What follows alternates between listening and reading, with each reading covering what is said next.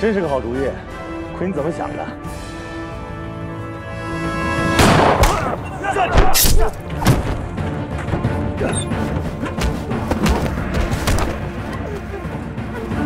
雷爷，收拾战场，你们撤。好。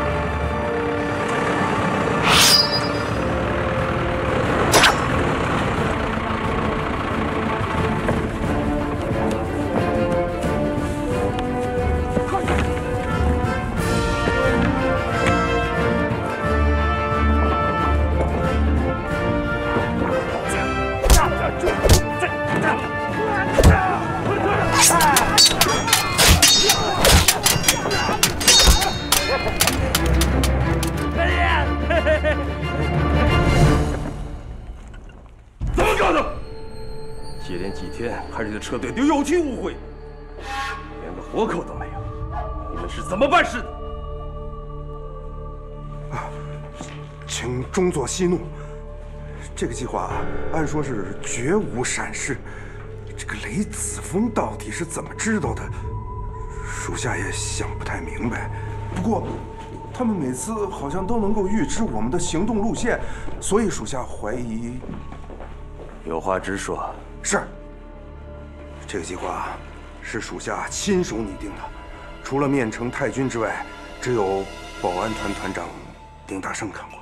你的意思是丁大胜跟雷子峰和北帮暗中勾结？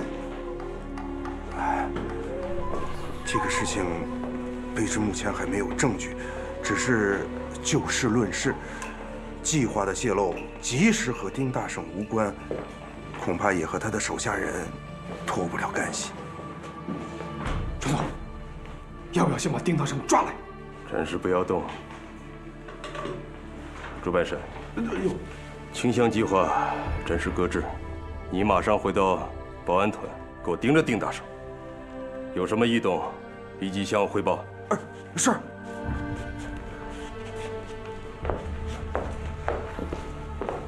中佐，为什么不把丁大胜先抓来拷问呢？ 我昨天接到上峰的通知，最近几场战斗，我军损失严重，兵力严重不足，短时期内不会有援军到达团城。我们还要借助保安团的力量。朱半山到保安团的时间还短，根基还不稳，这时候动丁大胜，就怕他狗急跳墙。 难道我们就任由丁大胜在我们眼皮底子下搞小动作？我听说他有一个没有过门的媳妇，住在省城。你马上派人把他给我接来。哎！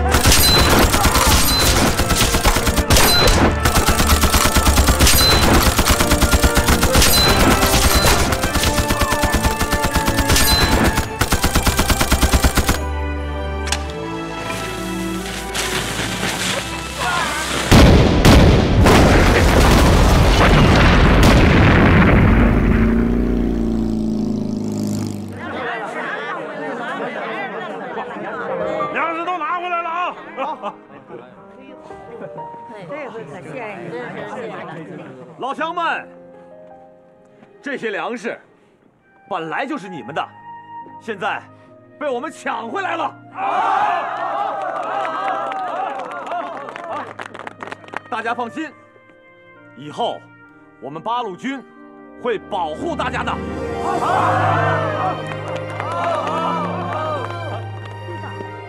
可是你们发完粮食就要走了，要是鬼子再来，我们可怎么办呢？所以我们要联合起来，咱们各村各寨守望相助，只有团结一致，组织好我们自己的武装，才能把鬼子赶出去，才能更好的保卫我们自己的家园。是。刘同志，我们都听你的，你带我们大伙一块干吧。说得对，我们再不联合起来，以后连条活路也没有了。我也加入你们！我也加入你们！大家不要着急，都到我这儿来登记。走，我们过去排队，这边走。来，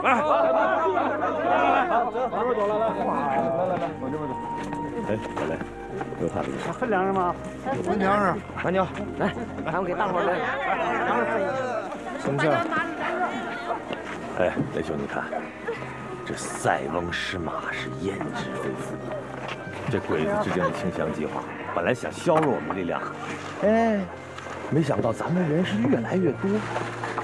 这全是你的功劳啊！哎，这可不敢当啊！是你们八路懂得笼络人心啊！哟，听着那么像讽刺呢。得，我全当是表扬吧。慢慢你会明白的啊。走着瞧。对了，眼下呀，又面临着一个问题。你看啊，人多了，是吧？枪不够用，子弹更是稀缺。这，你想想办法。你又让我想办法。能者多劳嘛。上回那些枪是我用黄金从丁大胜那边买的，现在黄金也没了，能想什么办法？要不这样吧，咱们再找个地主，打点福财，然后找人从黑市买。不行不行，咱们是八路，咱们是有纪律的。这地主老财虽然是可恨，可现在主要敌人是鬼子。哎，不行不行，这不行。你是八路，我不是八路，你不干我干。哎呀，看你说的什么你呀我呀的。现在我们是一根绳上的蚂蚱，你想撇清自己，没那么容易啊。哎，说清楚啊！我可没说跟你们联合，迟早的事儿。你就那么肯定？行了行了，我想办法。哎，你不会又硬来吧？你放心吧，反正不会违反你们的纪律的。3天之内，我把枪拿回来。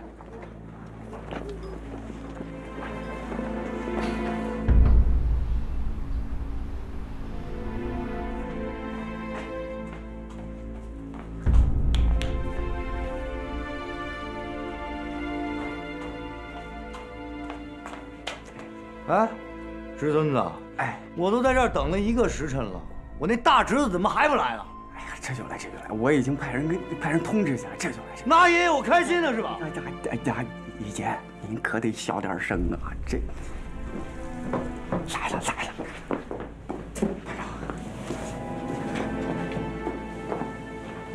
哎呦，叔，您能不能别给您这阵儿添麻烦了？你还敢往我这儿窜呢？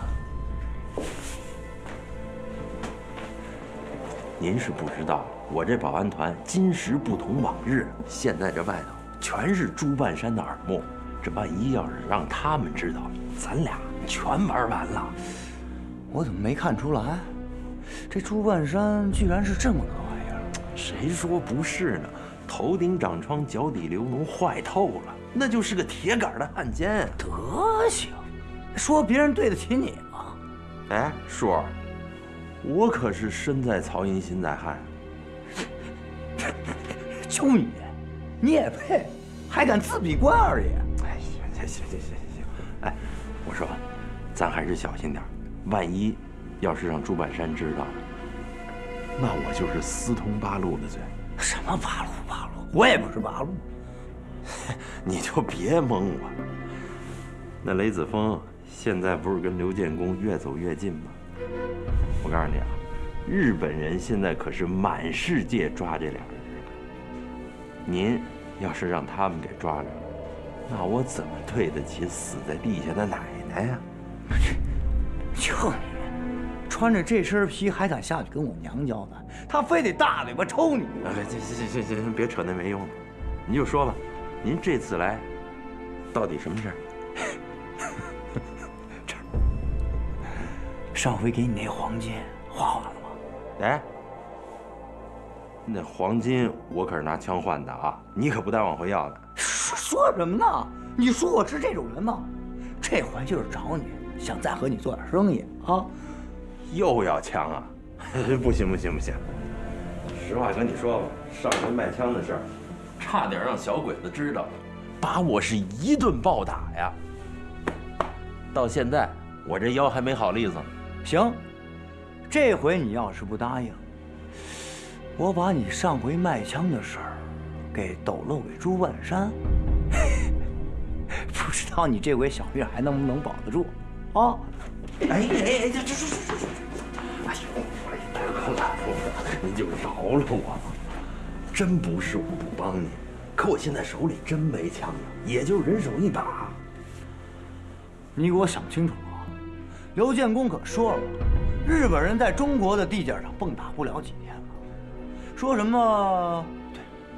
说什么亚洲战场俱将取得胜利，你听听，这亚洲战场都取得胜利了，还差你个小小的船长啊！再说了，这日本人也不可能把你带到他的地界上去，你可得站得清楚立场。回头你说起来，你说你曾经给八路卖过枪，没准人家还能记你。容我想想。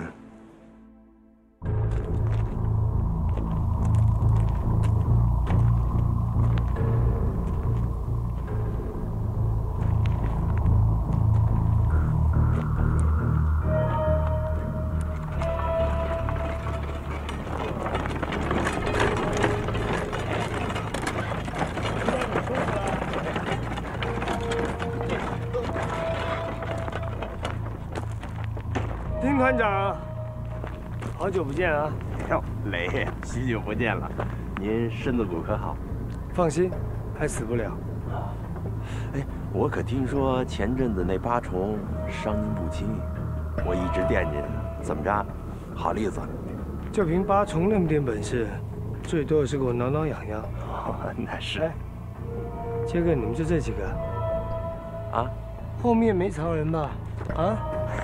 哎呦，瞧您说的，有了上回那一次，我哪还敢啊？再说了，那不也是小鬼子逼的吗？行吧，那就验货吧。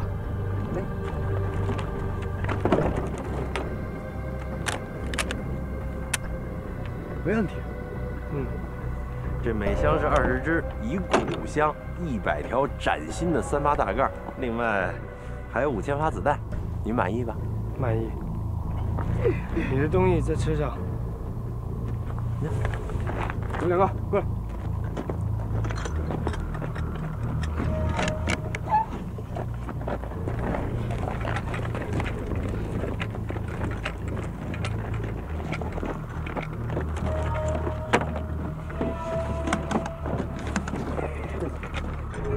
拿好啊！哎。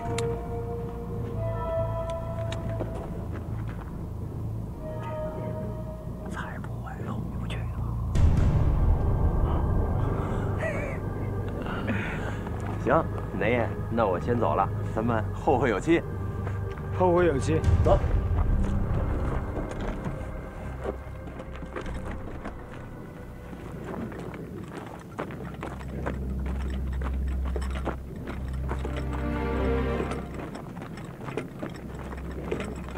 雷爷，咱也赶紧撤。你刚才跟他说了什么呀？我刚才给他说，财不可外露，这荒郊野岭了，他要是万一打开，旁边的人见财起意，没准他都回不去了。哎，啊，我还没弄明白那箱子里到底装什么呢？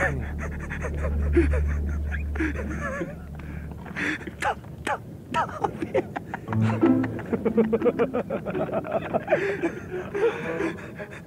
那你刚才还整一路呢？哎，赶快搬！不是我整搬箱子，我整一路。哎，你别过来！快！哎，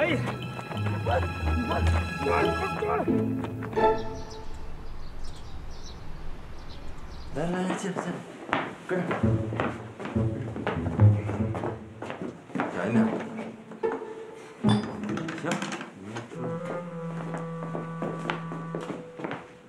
哎，门给我带上，锁上，锁好。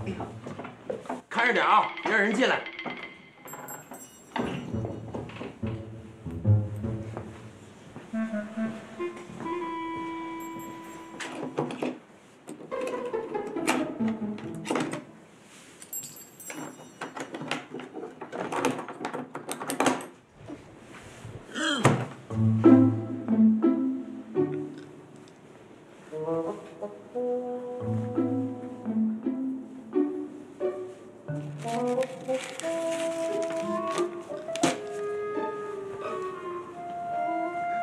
投之以桃，报之以李，今奉上黄金千两，望吾侄儿笑纳。雷子峰，我跟你没完！嘿嘿，今天的收获哎。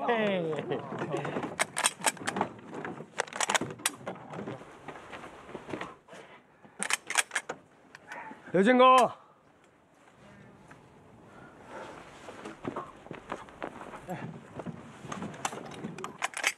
这一共100把3发大盖，全交给你了。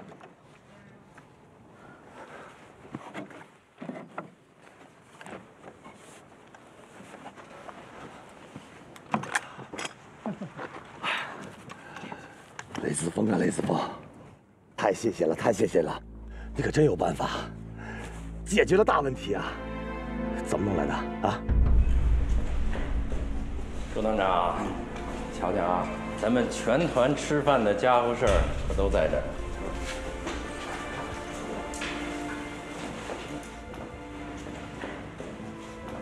行啊，从今以后这儿就交给你了。来，记录。您可得好好查查，我在这儿等着你。哎呦，丁团长，这要查验起来颇费时间呢，要不您回去歇着吧，这儿就交给我了。哎，那哪行啊？这种事情还是按程序来。要不我陪你一块儿查，反正我不怕嘞。您都把话说到这个份上了，要么咱们就一块儿查查。猴子啊，你说吧。这是我用1箱子大便和丁大圣换来的。这怎么回事？这个真是我用1箱子大便换来的。我带兄弟们灰溜溜掏了一天，从村口那茅厕都掏干净了。雷兄啊，雷兄，立了一件大功。走，请你喝酒去。哎，不用了。怎么？我请你。走。哎，好，兄弟们，发枪了！这种事情还是按程序来。要不我陪你一块儿查。您都把话说到这个份上了，要么咱们就一块儿查查。行啊，查查就查查。回头要是少了2把枪，我还真说不清楚。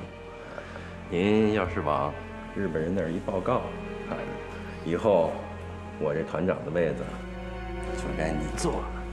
哎，丁团长，您这是跟我开玩笑呢？您这是臊着我呢，是不是？您丁团长是不是作风严谨，全团上下无人不知，无人不晓啊？得了，就这么着吧。查什么呀？我签字。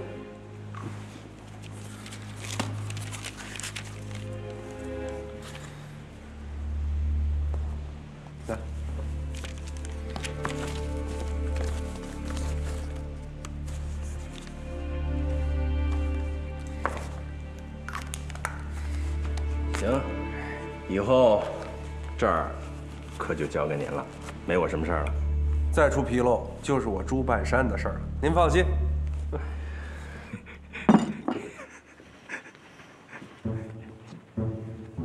这么多，怎么怕了？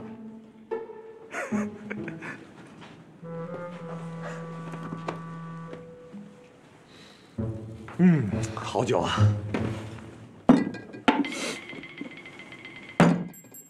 来，想怎么喝？还能怎么喝？你一坛，我一坛。爽快，干了！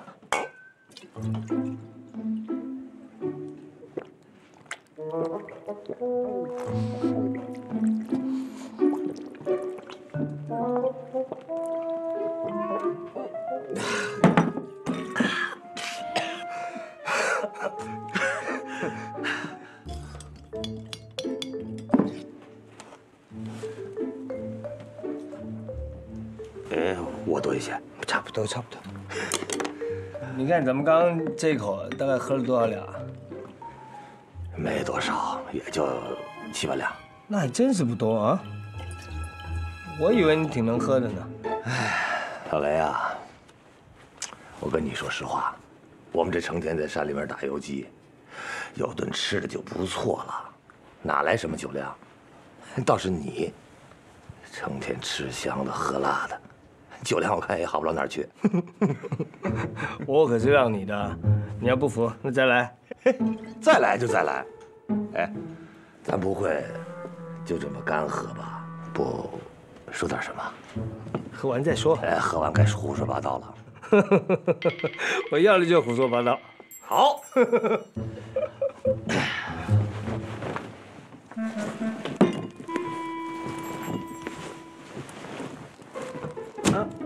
干了，干！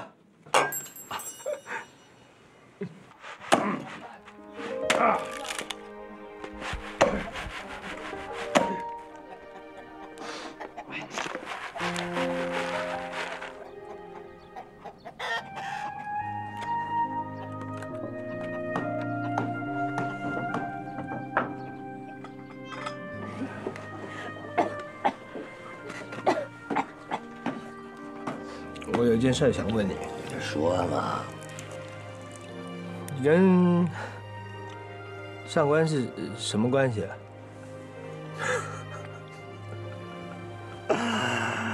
哎呀，我一猜你就问这个问题。那你说呀。我跟上官呢是同志，也是朋友，同时还是什么呀？我不告诉你。你是不是爷们儿啊？要我干了？那说。是师生。师生？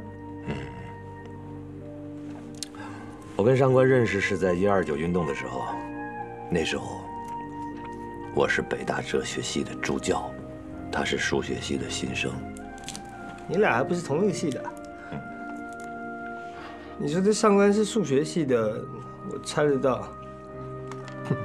说你教哲学的，我是没想过。我就是教哲学的。哎，我跟你说啊，我在黄埔那时候，我的哲学成绩特差。你猜？我老觉得那东西没啥屁用。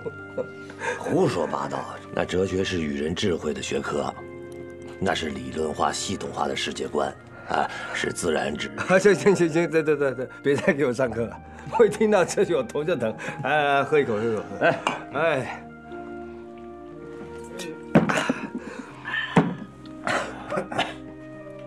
你们认识那会儿，就都是共产党了？我说你怎么那么多问题呢？啊？这不是说喝酒要说话吗？我是，他不是。那时候的上官是一个有进步思想、一心想着报效祖国的青年学生。那时候的建功啊，是我们东风学社的指导老师，他在学生当中的威望可高了。每当课闲的时候啊，我们就去他家，他就给我们讲亚里士多德，讲尼采，讲黑格尔，讲马克思主义。当时，他可是我们许多北大女生心目当中的偶像呢。他很聪明，也很善良。他是我的最好的学生，真怀念上学那段日子啊。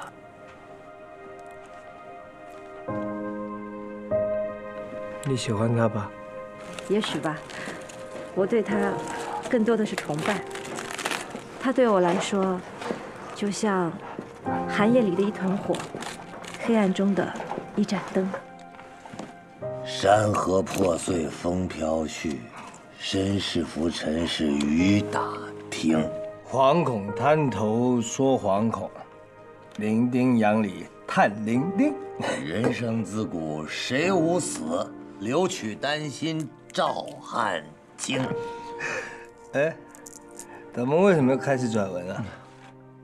我刚才问你的问题，你还没回答我呢。日寇未灭，何谈成家？放屁！我听你放屁！就因为那些鬼子还没打出去，我们要成家，娶媳妇儿、生儿子。我们没打出去的，让儿子打；儿子没打出去，让孙子打。呀，非把那些鬼子给打回老家去不可。说得好，子子孙孙把小日本鬼子给打回老家去。为你说这句话，我敬你一杯。来，干！来，干！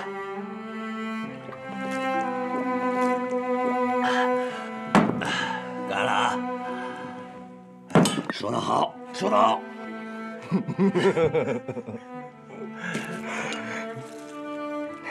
该我问你了。哎，你喜欢上官吗？说呀！喜欢。那雷野呢？你喜欢雷野吗？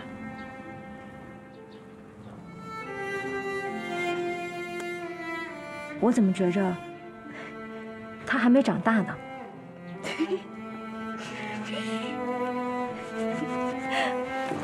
就是因为他长得跟你那个秀很像吗？刚开始是，可后来我发现他跟秀儿不一样。上官姐姐，你第一次参加战斗的时候害怕吗？害怕，我都怕死了。你也害怕？谁不害怕？不过，慢慢的就习惯了。你能给我讲讲吗？那是在1937年的10月26号，我作为联络员去参加7根村的伏击战，而当时负责战斗的刚好是建功所在的772团3营。战斗打响以后，敌人子弹就跟雨点一样落在我们的阵地上。我当时害怕极了，躲在战壕里都不敢抬头。这时候，建功走了过来，他微笑着对我说：“同志，你喊出来吧，喊出来就不会害怕了。”然后他就大叫一声，举着大刀，跟着战友们一起冲向敌人。我就眼瞅着敌人在我的面前一片片的倒下，而我的同志们也一片片的倒下。突然间，我就不害怕了，我也大声喊了出来，跟大家一起喊。那喊声大的，就好像能把山都给震塌了。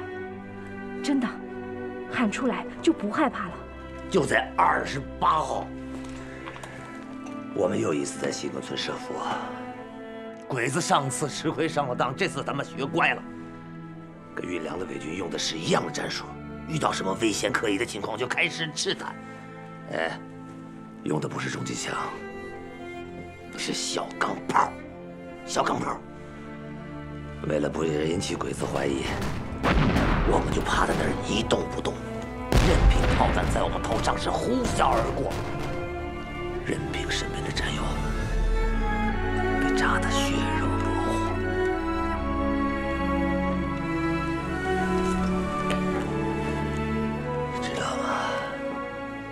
所有人都一动不动，大家在那儿静静的等，静静的等，眼看着自己的战友被炸得血肉模糊，还在那儿静静的等。终于，小鬼子进入我们的伏击圈，我们打。师傅，我去，站好点，别偷懒，你去滚一边子去，别捣乱。边上，阿福，你说这哥俩在屋里聊什么呢？会不会是想让咱们加入八路啊？说话呀！想知道自己问去。不愧是师徒俩，德行。那一仗，共杀死了100多鬼子，缴获物资无数，骡马数10匹。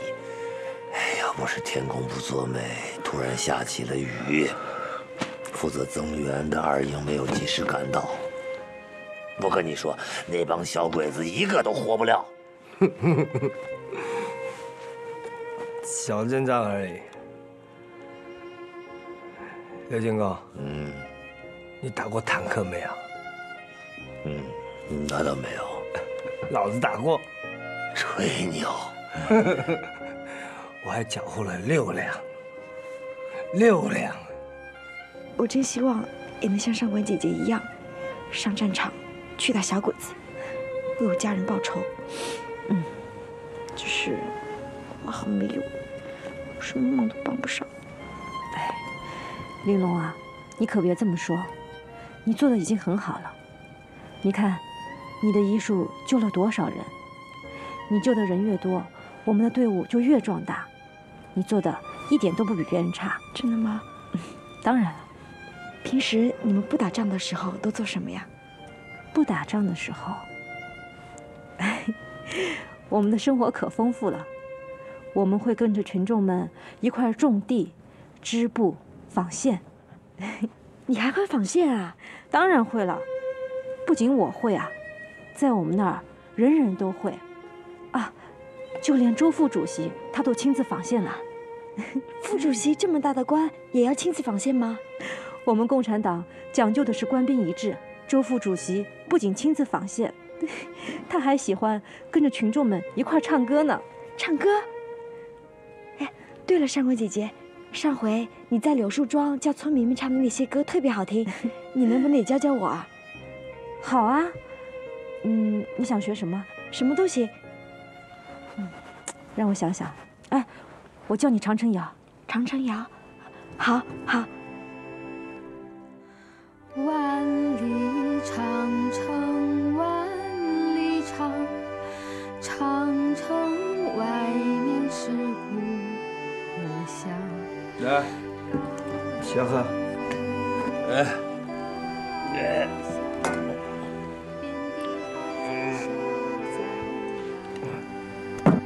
说。炮声响起的第4天，我们营里就只剩了30多位弟兄。弟兄们3天3夜没吃没喝，我们还坚守在阵地里面。我们用步枪、大刀、手榴弹，一次又一次把鬼子的进攻给打退了。那些鬼子集合了优势的兵力跟武器，飞机、坦克、炮弹，没日没夜的对着我们的阵地里狂轰滥炸。战场上弥漫着硝烟和尘土，整个战场都灰蒙蒙的。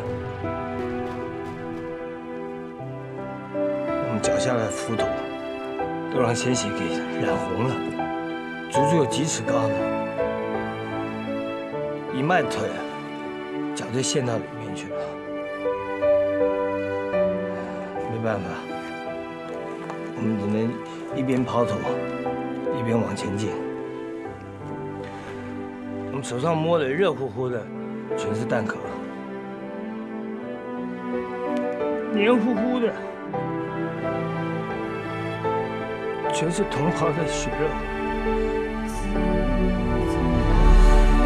平地起，剑影路掠，苦难当，苦难当，奔他方，骨肉离散，父母丧。我们碰到了30多辆的坦克，呀，那怪兽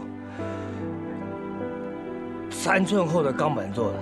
你怎么打也打不穿，即便是炮弹直接打中了，他也就翻了个身，自己调整调整，你又可以继续前进了。碰到了山沟，他就戏言而上；碰到障碍，他就如履平地。我们根本就奈何不了他。我眼睁睁地看着弟兄们一个一个。 被坦克的履带给碾过去，被炮弹打成了碎片。弟兄们杀红眼了，绑着手榴弹，拼了命对着他冲。我只能往朝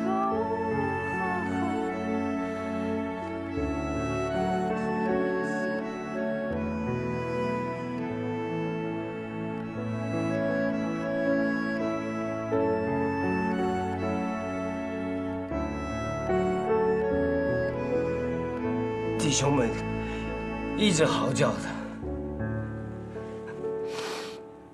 一个倒下了，另一个捡起手榴弹，接着上。直到有个弟兄，他钻到了那坦克底下，他把那手榴弹拉环给拉了，炸响了，把履带给炸断了。 直到那会儿，大伙儿才有机会爬上了坦克，拿着手枪对着窗口里开枪，拿手榴弹往里面扔。上不去的弟兄拿着大刀拼命砍，拿头撞，拿牙咬。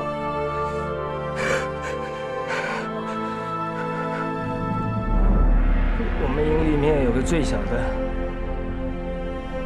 ，14岁，老家焦作的，大伙都叫他小河南。小孩第一次上战场，他傻，他冲到了那坦克的前面，害怕，掉了头就往回跑。 没多久，坦克就追上他了，把他给撞倒，碾过去，他就只剩半个身子了，2条腿全给碾到了泥土里面去了。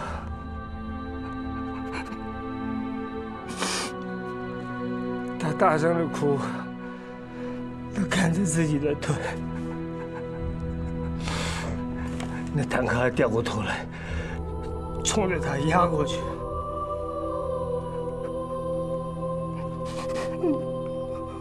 我想救他，可是来不及了。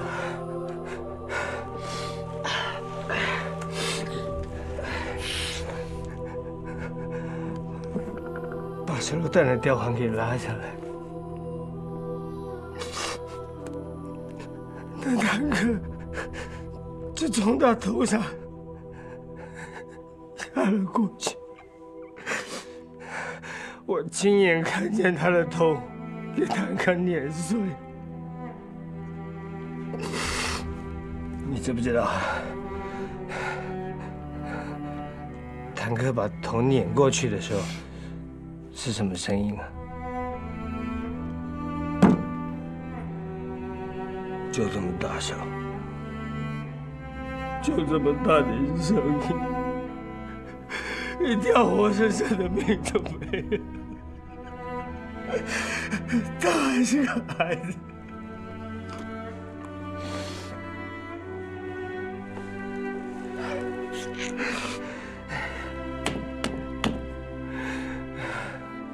那帮鬼子做梦也想不到碰到像我们这样的敌人，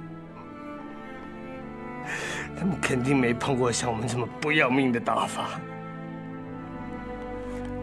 那怕掉过头就走，可我们不依不饶，所有人都从战壕里跳了出来，我们追着坦克跑，追着坦克炸。所有弟兄们心里都只想着2句话：贪生则国死，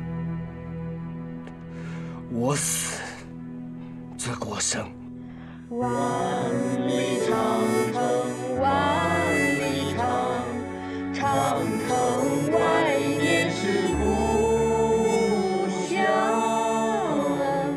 4万万同胞心一条，新的长城万里长。一起打鬼子吧！好啊。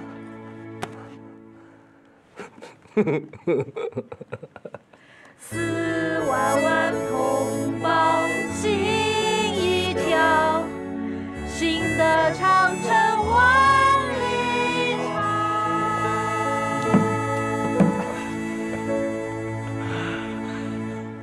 刘建功啊，老子就一个条件，说，咱可以一块联合打鬼子，可我还有我的弟兄们是不会加入你们八路的。我说雷子峰啊，能告诉我这到底是为什么啊？你一直好像对我们八路有成见。其实我曾经想加入你们八路的。那为什么要中途去变卦？你有没有听说过一个叫许伯雄的？好像想不起来了。那是我在黄埔3期的学长，平常我们两个关系还挺好。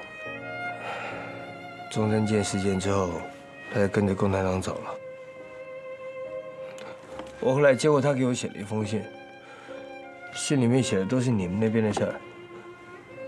我离开国民党之后，本来打算去投靠他，我人都到了陕西地界了，我都到了。我听说他被你们那里搞一个什么运动，被自己人给清算了。我自己就到了飞虎岭，占山为王。我发誓，从今以后啊，我再也不参加任何的政党。道听途说，雷子峰，我跟你说，我们共产党人是不会干这种事的。那你能告诉我，为什么你堂堂独立3团的团长，现在带着几10个人在飞虎岭打游击啊？啊！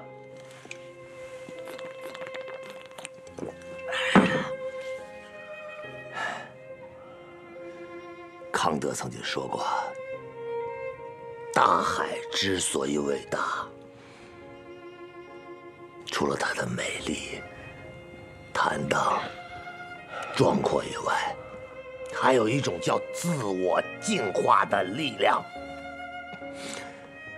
我们的党现在也是如此，在不断的实践和摸索当中走向成熟。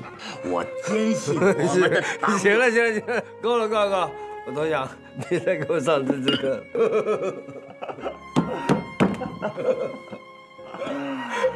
上菜了是吧？哎呦，我这边来。是吧？正好，练了半天功夫，好累，饿了。他们怎么还没聊完呢？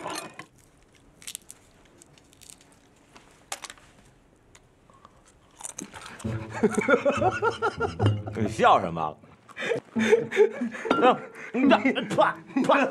你喝多了，那花生米放嘴里，可能是丢掉了。你才喝多了呢，我这没看见你喝多了，你喝多了，我没事儿。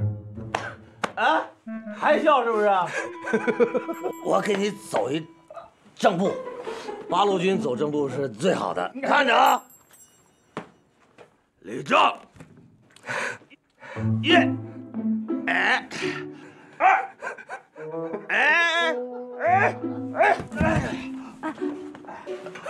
呦，你还好意思笑？还不是为了上次救你把这扯了？对哈，上回你救我的时候扯淡了吗？这你还笑你？哎，别动！我问你，你那天是不是故意的？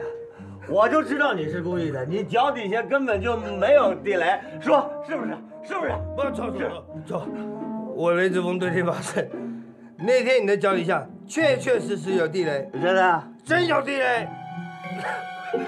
我告诉你，我后来放了屁，我真的是故意的。我就知道你是故意的，你就给我放，你的屁那个臭，我跟你说不行，我得还回来，我现在就给你放。咱们啊，不用等他们了，自己吃吧。柠檬最怕哟，做的真的，喷的哪儿都是你。坐下吃。哎，就这样带走，我手脏会有点。手洗了没有？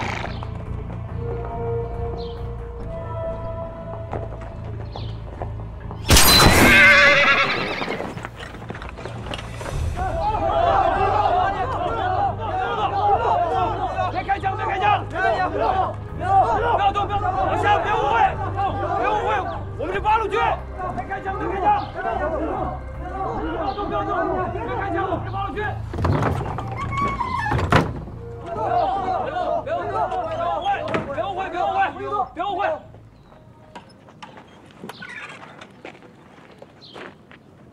把枪都放下。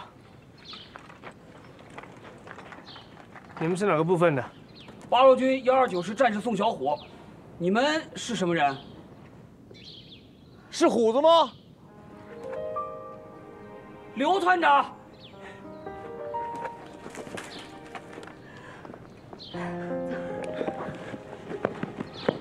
刘团长，虎子，你小子，没想到是你啊！是啊，小虎同志，上官同志，别人你也在这儿，太好了。虎子，你怎么来了？来找你们呀！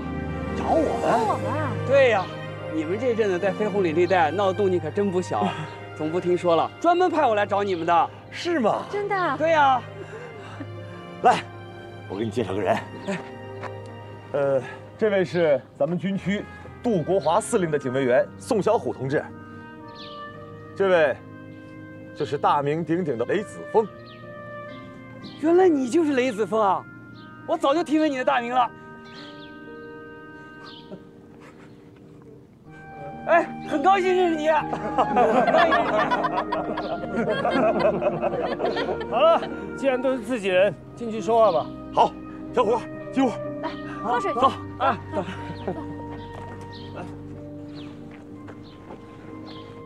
哎，都散了，散了，散了，散了。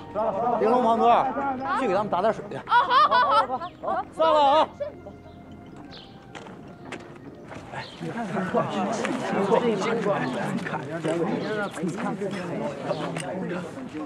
我看啊，我看。真好看！哎呀，真好！哎，这才是真正主力的，瞧瞧人家的装备，直军装穿的可真精神呐！什么时候咱们也能有一身呢？德行，就你们哪儿凉快哪儿待着去，做梦！别听他的，我们迟早有穿上那一天，倒是你们想穿，这辈子都不可能。稀罕，就这破布军装，有什么好看的？是吧，阿福？我觉得挺好看的。不是，抬杠是吧？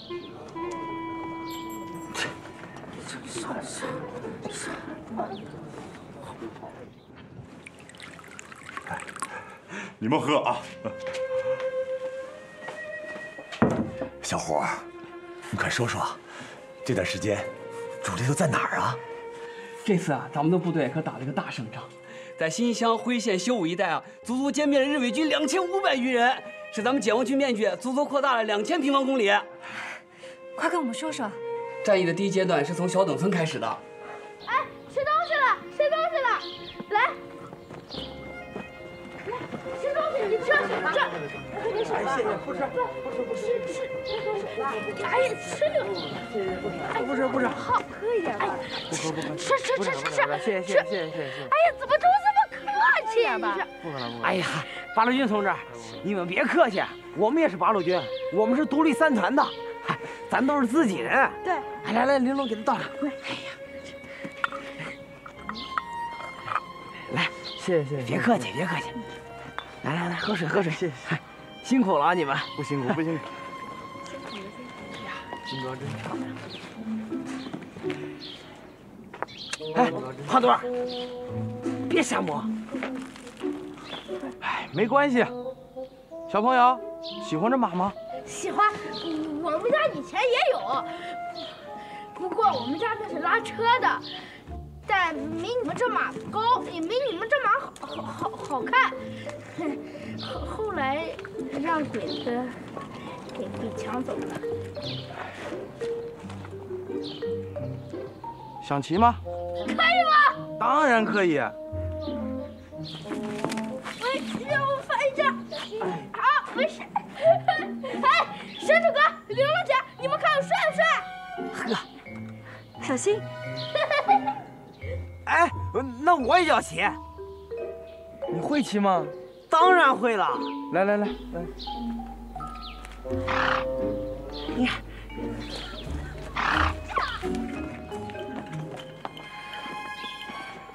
哎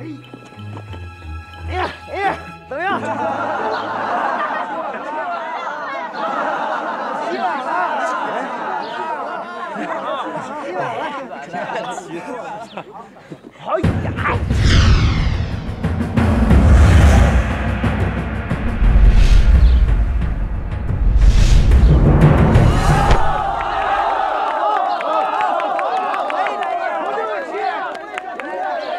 等会儿，我骑完了你们再骑。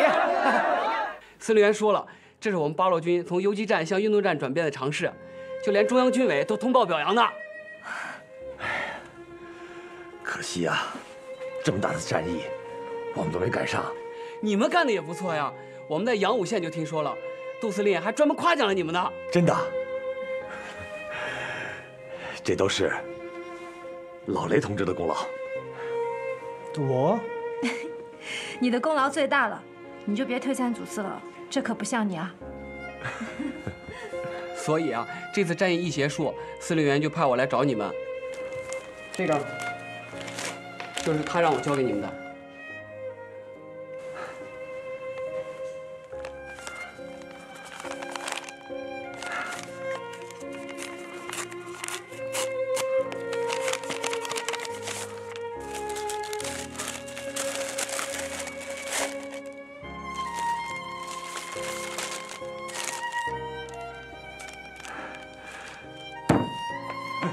怎么了？主力决定要打团城了。哎呀，这个太好了！这下子终于可以跟小鬼子痛痛快快地干一场。哎，还有呢，还有呢！军区决定要以我们这些人为基础，建立飞虎岭支队。刘建功同志任政委，雷子峰同志任队长。我？对，就是你。这样子，咱们就可以联合起来，痛痛快快地打鬼子了。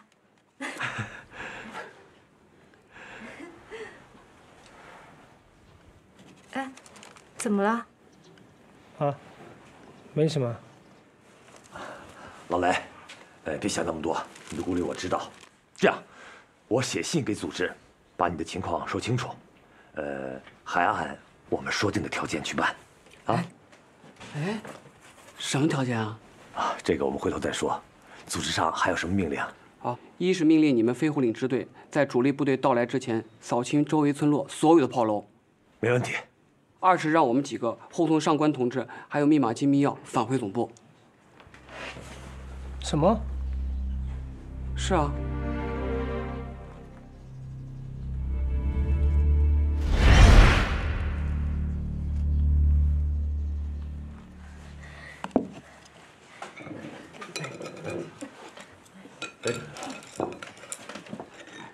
哎，阿福，老雷呢？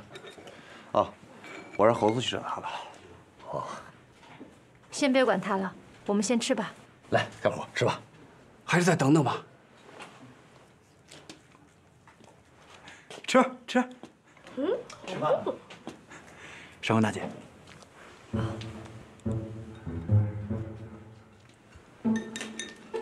小伙，实在。啊，怎么了？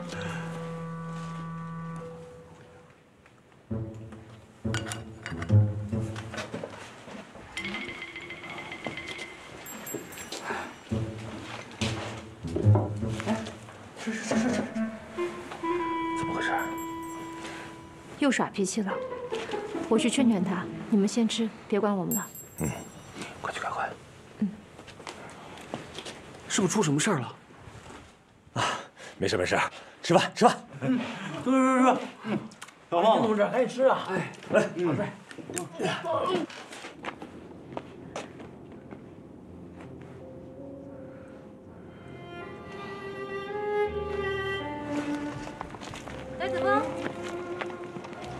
雷子峰，又耍什么小孩子脾气啊？叫你去吃饭，你也不去。不用你管，反正你要走了不是吗？你快下来，我有话跟你说。就这么说吧。你先下来，我再跟你说。我可不习惯你这么高高在上的样子。到底是谁一直高高在上的呀？那好吧，那你就在上面待着，我回去了。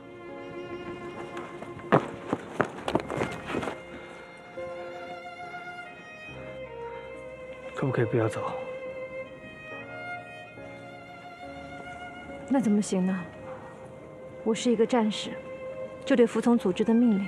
组织，你一天到晚都说组织，你们共产党都铁打的吗？难道你们八路都不讲感情了吗？谁说我们八路军不讲感情了？离开你们，我心里也很难过。我来这里是为了来执行任务，现在任务完成了，我就该回去。在别的地方，我还有更重要的工作要去做。你走了，我怎么办呢？你慢慢会习惯的。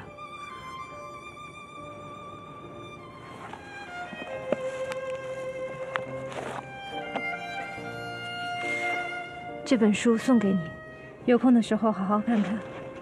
不懂的地方你就问问建功。我希望你们两个人能够好好的相处，把飞虎岭支队给建设起来，照顾好兄弟姐妹们。等抗战胜利的那一天，我相信我们会再见面的。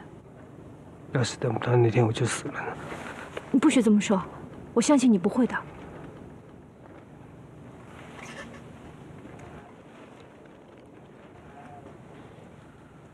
不要走。你知道不行。我是一定要走的，你放开我！你放开我！你放开我呀！你放开我！放开我！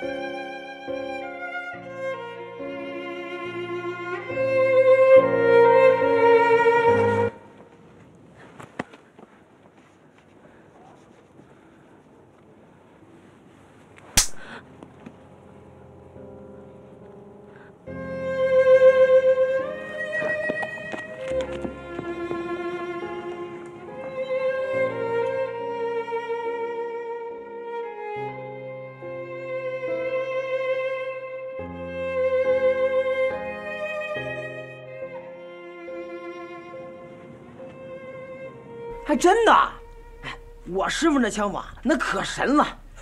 我跟你说啊，那距离差不多，至少得有1里地。我师傅一枪，啪就打那鬼子炮弹上。你猜怎么着？好吧。哎，你猜怎么着？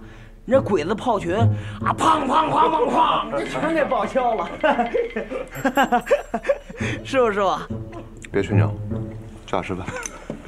哎，阿福同志，之前就听刘政委说过你枪法如神，将来有机会一定向你讨教讨教。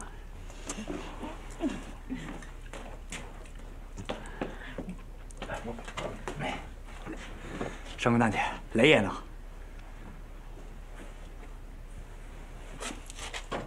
上官，子枫呢？哦，他不来了，大家接着吃吧。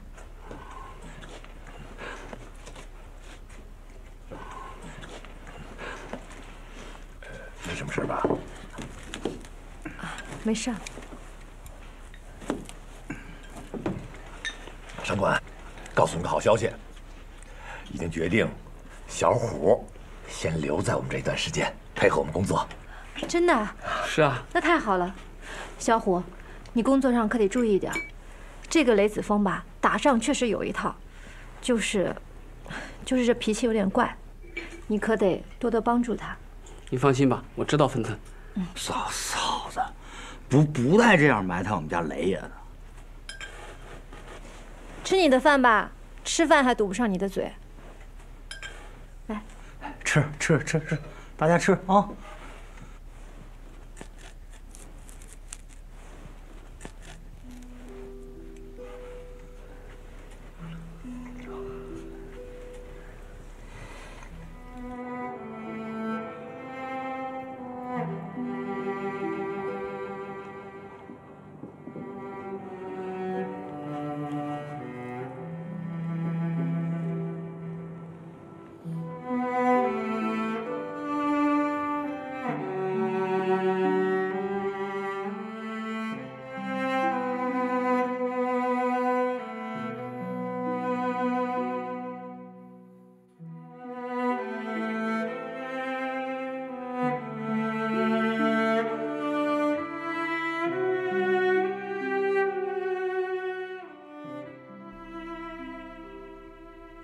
啊，什么东西啊？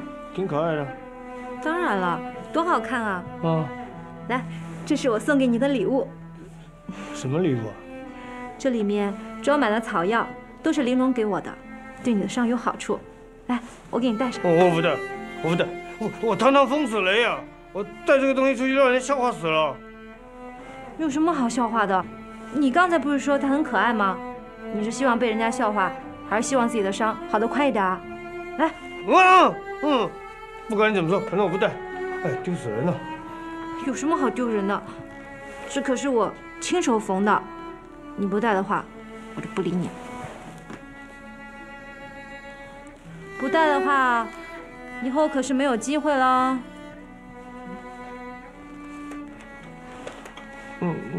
那你先带给我看看。很好看的。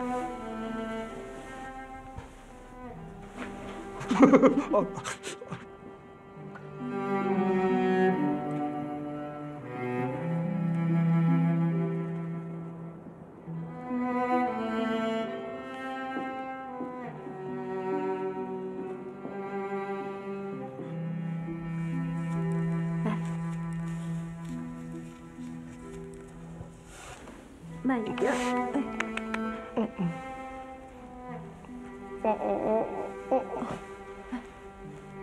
头转过来。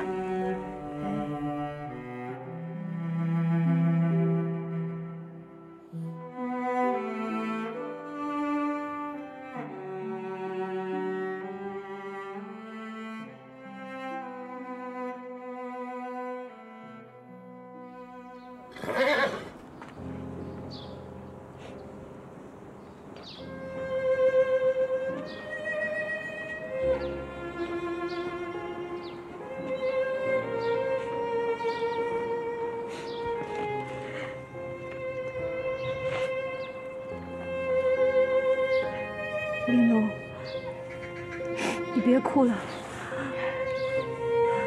姐姐很快就会回来看你的。上官姐姐，一定要好好照顾自己。我教你的歌，你都记住了吗？我记住了。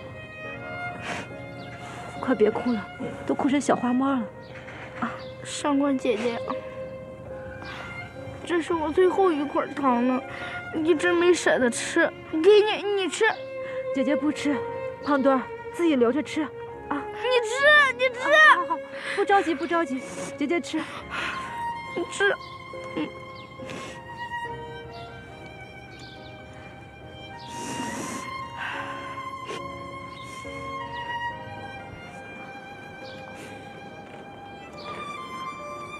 石头，我走了以后，你要好好的照顾玲珑跟胖墩儿，跟着你的师傅，好好的学本事，将来有一天，要成长成一名合格的八路军战士。我知道了。你也该长大了。对了，文化课也不能落下。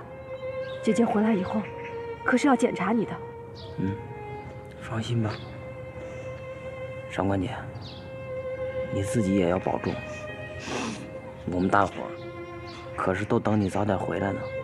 放心吧。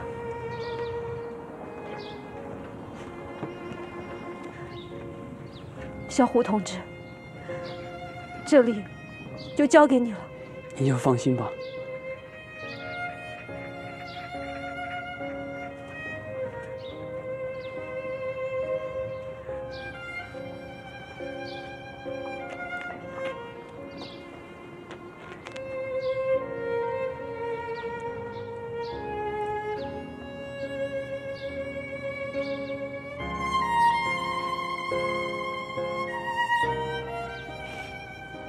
帮我好好照顾好雷爷。放心吧，上官大姐。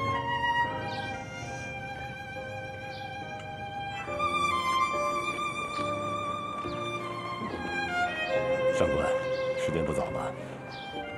监公，我走了。保重。这里的情况，我会写信告诉你的，放心吧。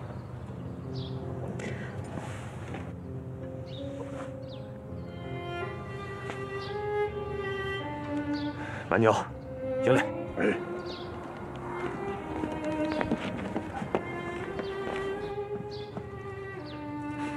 走吧。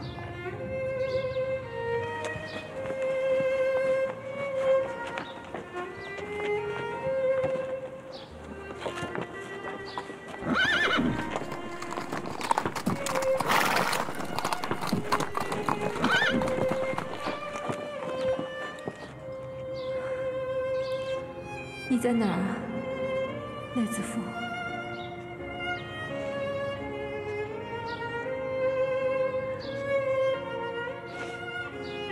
大家再见！再见！再见！再见！驾！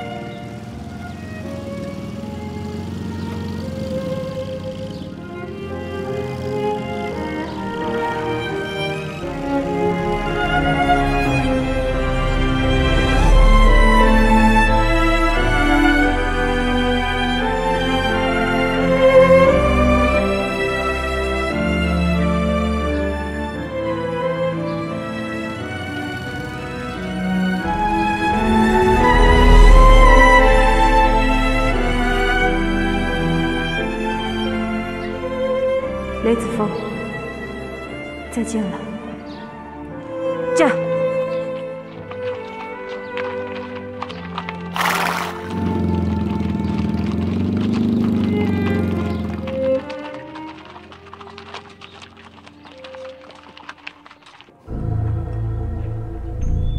八路军太行军区以扫清铁路为目标，展开了一系列战役，先后攻克了赵国、白泉、玉河等重要据点。近来又向豫北一带集结。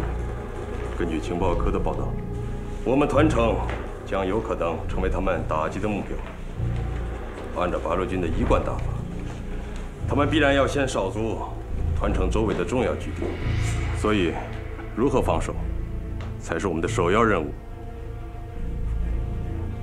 诸军，有。你在保安团的工作很有成效，所以防守的任务我就交给你了。多谢太君栽培，卑职一定尽心尽力。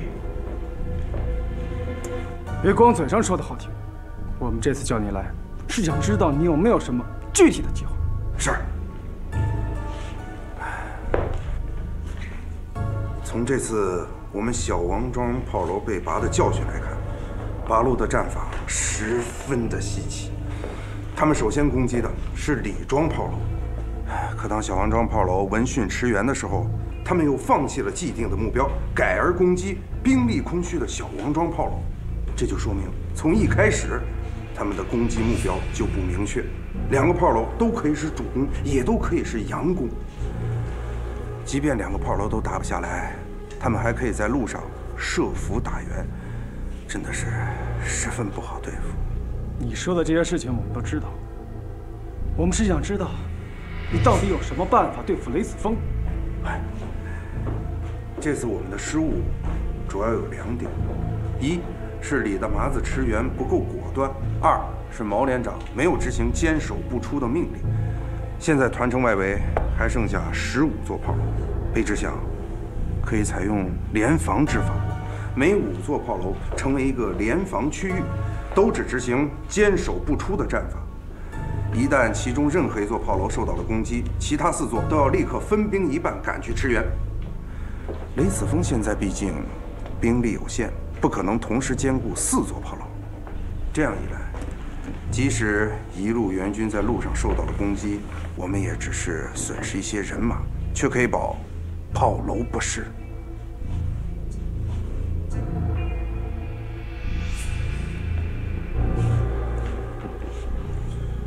好主意，就按你说的办。是。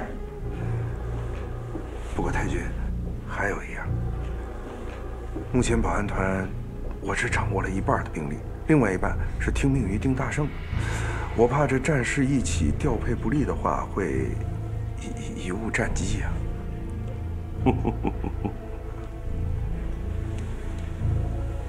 那好，就把这15座炮楼里所有的驻军都换成你的人，由你全权调配。是。不过太君，这样一来，那丁大胜他会不会？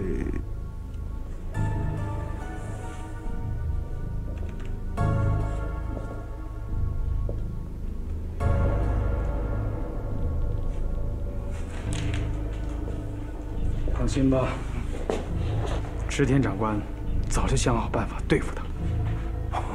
原来太君早有安排，但不知是何妙计。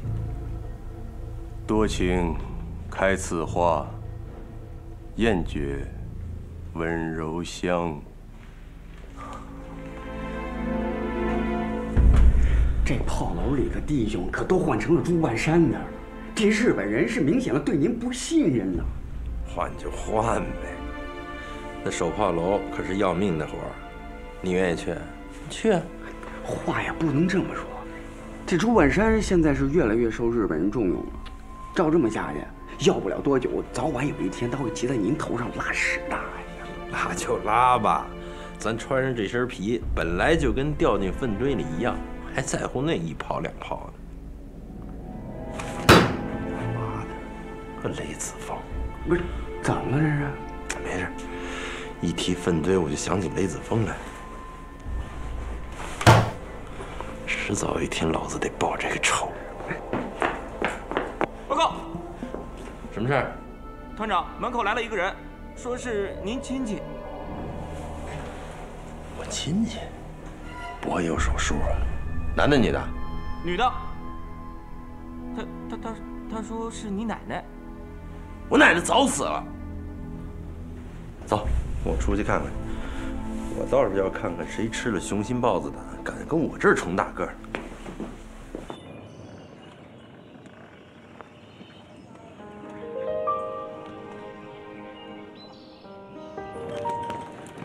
谁啊？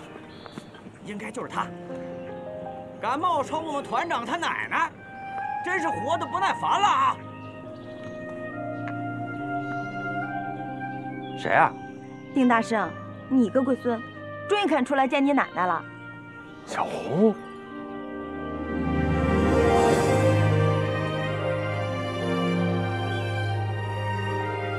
谁呀？团长？啊！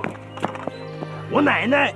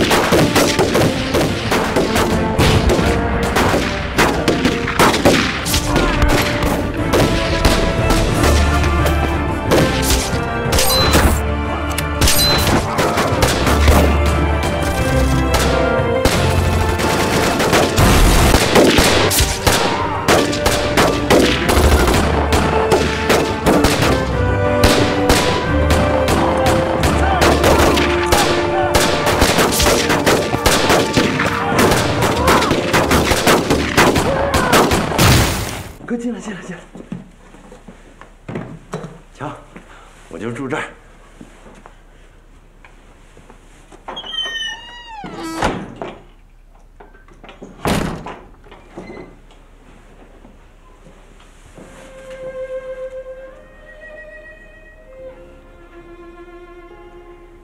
小姑奶奶，你怎么来了？我想你了呗。我也想死你了。来，亲一个。哎，过来过来。这么多年没见，让我好好看看你。哟，黑了，瘦了。哎呦，哎呦，你干嘛呀？干嘛？丁大生，你还好意思问我怎么来了？我告诉你，是日本鬼子拿枪顶我来的。什么？前2天来2日本鬼子，说是奉什么八什么长官之命。八重。对，八重。他们说把我接到团城来跟你团聚，我爹不愿意，他们还打了我爹2巴掌。我告诉你，我这才打了1巴掌，你还欠我1巴掌呢。把脸凑过来，凑过来！哎呀，姑奶奶，你还真打呀！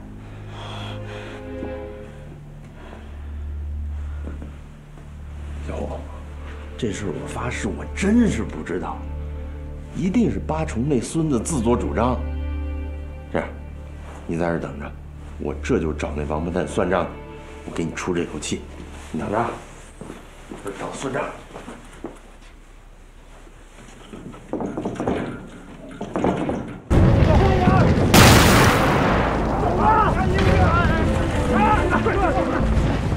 老子跟他拼啊！走来，你干什么去？还给我枪根本没听过，根本能用上用上，一定要把他打下不可。这么干根本不行，反抗我们伤亡太重了。日本部队马上就要上来，让我们赶紧撤。撤？怎么撤啊？你看这些弟兄们，快，你自己看，都上城去了。再要用差不多了，不把这炮拿下来，真不济啊！轰他！哎，轰他！哎，拿兵备，好，咱们再冲一次，好。快去！慢着！胡大哥！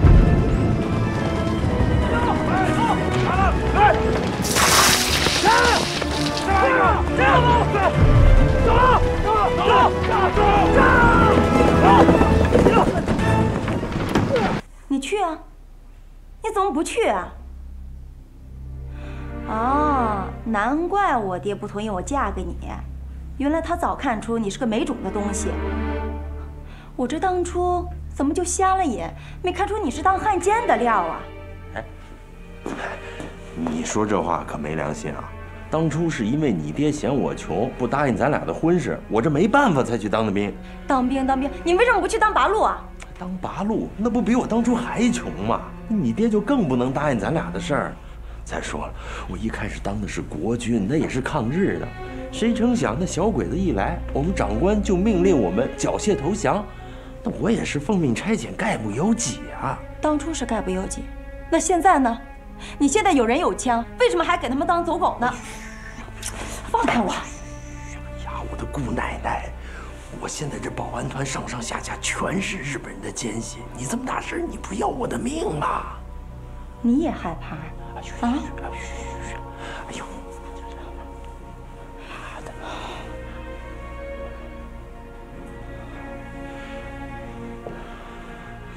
我也知道这不是长久之计，是。你听我说，我已经合计好了，等过段日子日本人放松了警惕，我就带着你远走高飞。你放心，我当保安团团长这些年，攒下不少家底儿，足够咱俩过下半辈子。丁大圣，我图的是你这个吗？当初你去我家店里当伙计的时候，虽然穷吧，但那时候过得安稳踏实。我当时是因为看上你这一点，才把自个儿许给你的。可是你现在呢？你一走这么多年不说，你竟然还当了汉奸。你知不知道那些左邻右舍，他们是怎么闯门脊梁骨的？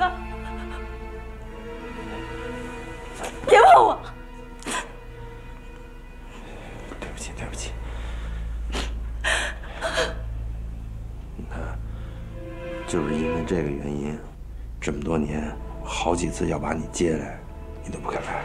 就是这个原因，我宁愿你是个抗日英雄，战死沙场，我愿意为你守一辈子寡。可是我就是不愿看到你去做汉奸呢。我不都说过了吗？再过段日子，我保证把这事批罢了，这还不行吗？你说的是真的？千真万确。我丁大圣对天发誓，我今天所说的，但凡有半句虚言，就叫我天打五雷轰。你不用天打雷劈，丁大圣，我告诉你，你要是做不到今天所说的话，我就会亲手杀了你的。我骗谁？我也不能骗你呀。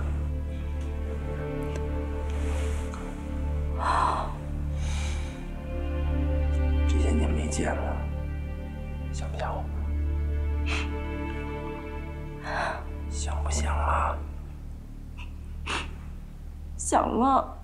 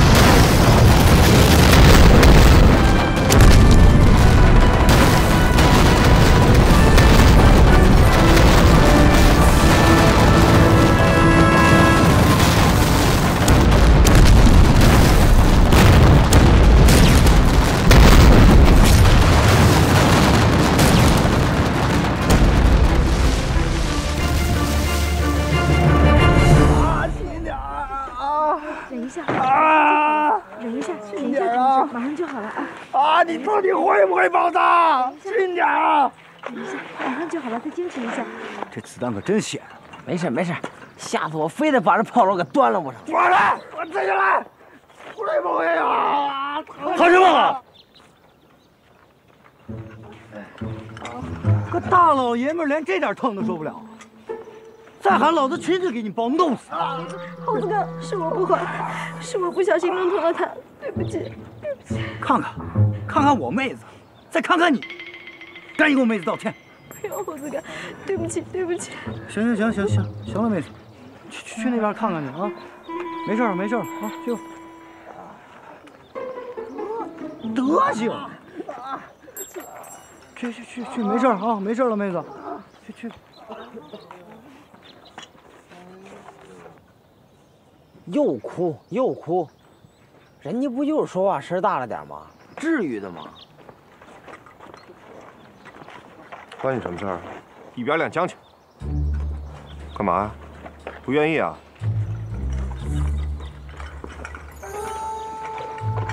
乐意。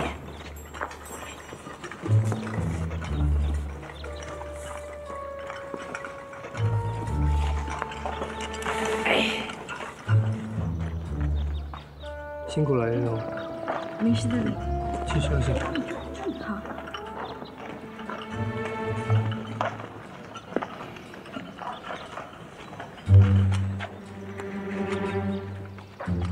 阿福，我看石头暂时练的差不多了，适当教点别的吧。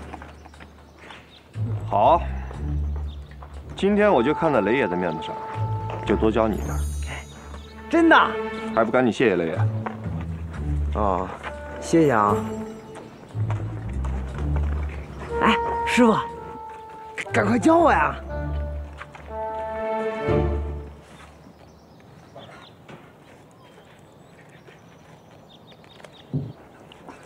看到这个洞了吗？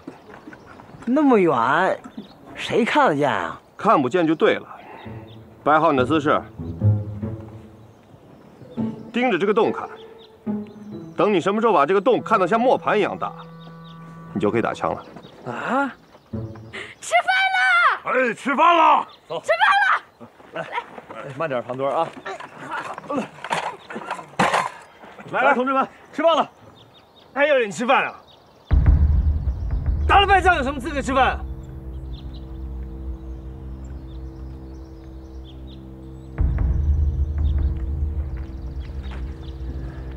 这胜败乃兵家常事，谁说打了败仗就不能吃饭了？那饿坏了，下仗怎么打？吃吧，猴子，你先来，吃，来，吃吧，猴子，先来，吃，来拿着。吃，你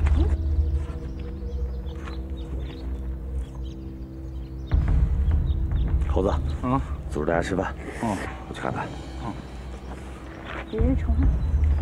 好了。还愣着干嘛呀？都把自个儿当大爷了，还得请？吃饭。来，吃饭，来，谢谢。筷子自己拿啊。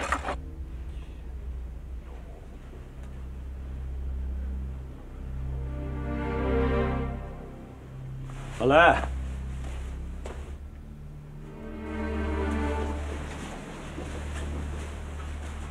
哎，起来！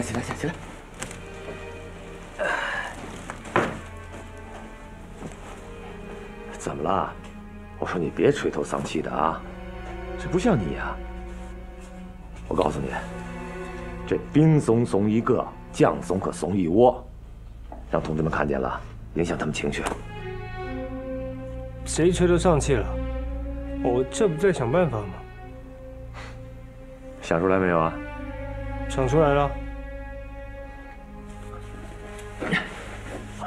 好，那你说说，用什么办法？用炮。炮？哪儿来的炮啊？之前在山寨的时候还有一门，后来被鬼子给毁了。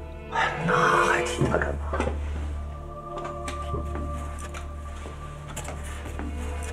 哎，上回我从丁大胜那儿不是弄了2门迫击炮吗？那迫击炮是曲射炮，打不了炮楼。我这不是在琢磨吗？看怎么把曲射炮改成平射炮。曲射炮改成平射炮？你慢慢琢磨吧。你不相信啊？我信，但我更相信，一时半会儿琢磨不出来。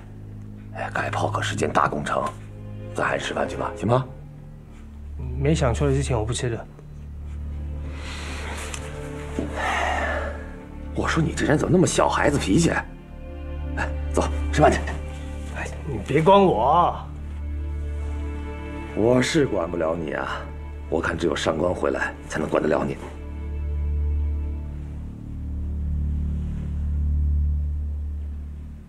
快！来！哎呦！好吃，再来。烫啊！烫啊，慢点吃。来，好不好吃啊？好吃。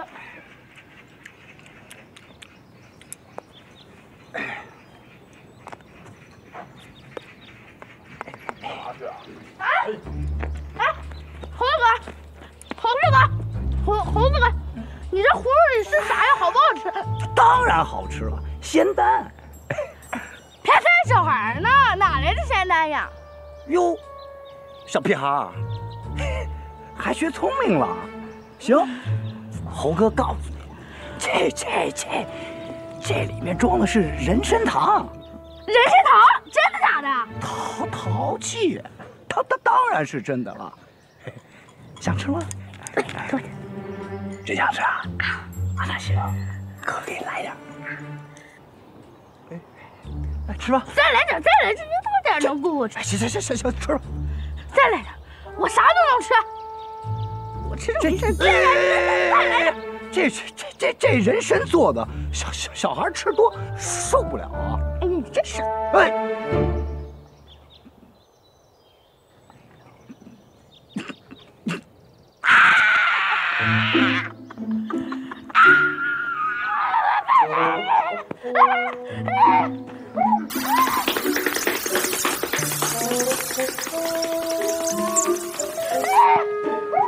瞎闹什么呢？不让谈事啊！怎么了？胖哥，来了，胖哥。你怎么了？胡椒粉，你们谁给他吃胡椒粉了？猴子，猴子，你还吃不吃人了？胡椒粉多辣呀，吃坏了怎么办？关你个屁事儿！知道，有事说事儿。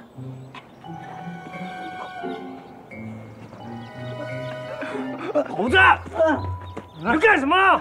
这不关我的事儿，我在那儿吃胡椒面，他也要吃，我给他倒了点，这小屁孩一把就塞嘴里了，这不关我事儿啊！放屁啊！打壶里的是葫芦里的是人参糖。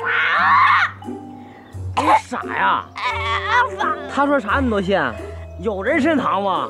我告诉你，吃亏就吃在你这臭嘴上，活该！算了，玲珑，跟胖墩一边玩去吧，得漱嘴啊！走，我们去吃烤鸡。胖墩，雷爷替你报仇。雷爷，好。你闲得慌是吗？绕村子跑20圈。我比窦娥还冤我。还有更冤的，再加2麻包，我让你闲得蛋疼。不疼啊！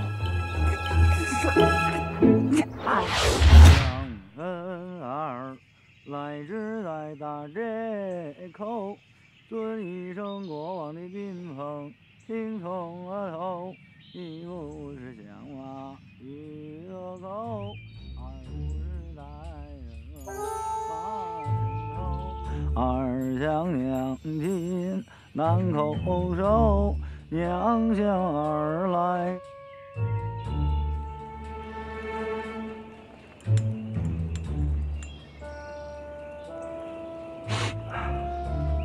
娘向儿来泪汪流，舍不得太爷的恩情，又舍不得衙役们种馒头。小钢炮啊，小钢炮，小钢炮。雷爷，嘿嘿，炮回来了，小钢炮，嘿嘿嘿。哎呀，小钢炮是炮。